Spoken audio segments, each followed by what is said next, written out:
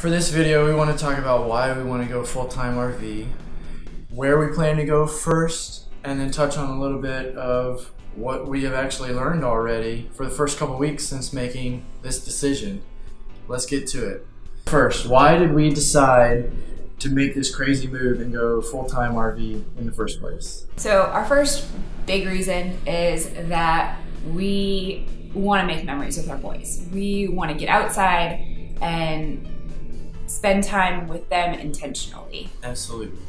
Every single parent has heard at one point in their parenting life that they have 18 years or 18 summers, if your kids are in conventional school, to make memories with your kids that are going to last. And we really want to capitalize on that time and make sure that our boys know that that's important to us. Well, that's really important for me because my work takes me out of the house a lot. It takes me all over the place. We've moved at least every 6 months with my work, and it gets old and the time goes by really fast and you miss things that you wish you could have been a part of. Like our 1-year-old is just now learning how to walk, and it's something I don't want to miss. Our 2-year-old, learning how to write. Our 5-year-old is already learning how to spell and read and do 1st and 2nd grade stuff, and those are things I don't want to miss. The second reason is between the two of us, we actually have family everywhere, almost in the United States. We have family from Alaska to New Jersey to Florida to Colorado. We even have family out of the country. Yeah. And all places in between. And we would love to be able to visit them, to have our boys with us to visit them, instead of just meeting them once a year or once every 4, 5, 6 years, whenever it can actually happen. We would love for them to know them and to be known by them and just really enjoy the time that we have with them. We want our boys to have memories of them, not just be told, oh, you met them once when you were 2. Yeah, or just have to look at a photograph and be like, who is that with me? I don't know who that is. We want them to know who their family is. Reason number 3, we live in a 2-bedroom apartment. On the 3rd floor. And with that comes needing to be aware of noise level. If you guys have ever been around a 5-year-old, a 2-year-old, and a 1-year-old boy, at any point in that stage, you know that they're not quiet, and they definitely don't have quiet feet. It's not that they can't be or are intentionally trying to be loud, it's just they're boys and they grow up and that's just the way it is. We want them to not feel like they're getting in trouble just for being boys. Something that we've struggled with is trying to be respectful of our neighbors, but also allowing them to be themselves. While we understand that RV living is still very small, obviously, and of course in RV parks you do have neighbors that are really close to you, and you do still have to be aware of the noise level. We're not always planning to be in an RV park. We're planning on trying to be in boondocking situations where we won't necessarily have neighbors right on top of us. It's not the space, it's not the amount of space that bothers us, because we could go and live in an RV space-wise, no problem. We can make that work and we would love that. It's they ride their bikes in a parking lot where cars are racing around all the time. Yeah. They're running around the apartment like boys do, playing and whatever, and the neighbors complain that it sounds like a herd of elephants. Reason number 4, living in apartments for the past 3 to 4 years, because of how often my job moves us, has made it not feasible for us to look for houses to put down roots, because we know that my job is going to move us again, and that's not been cheap. Putting down deposits, opening new accounts for bills and utilities, changing your address is such a pain. We've not been anywhere long enough to explore the area enough to know where to find a house, what neighborhoods we like. Yeah. And it's just really expensive when you have to continually break your lease. We've done that at every single apartment complex, is we've broken our lease because my job moves us and says you got to be there in the next week. If you're a curious person like we are and our boys are, you're really wondering, where do we plan to go first? Well, the easy answer is here. We moved to Chattanooga about 6 months ago, and a couple weeks after we moved here, winter hit, and it got really cold. With a young infant, it's really not feasible for us to be spending time outside and exploring when the temperatures were that cold. So we didn't get the chance to really see where we're at yet.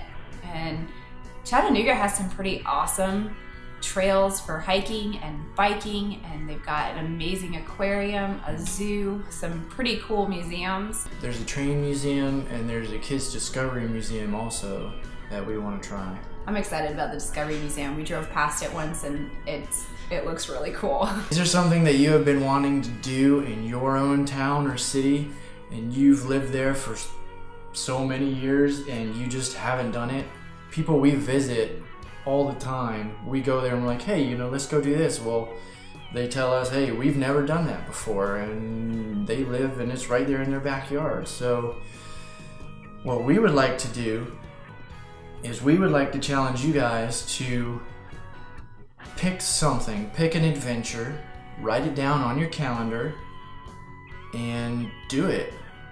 And we would love for you to comment below and tell us, what have you decided to do for your adventure?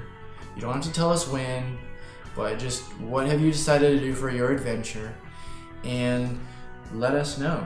And when we're traveling, when we travel through or by your city or town, if we like your adventure, we might go do that also. So please let us know what you're gonna do. What have we learned so far? Oh, we have learned a ton. We have learned that moving from a 2,000 plus square foot house to a 1,000 square foot apartment, you do get rid of a lot of stuff.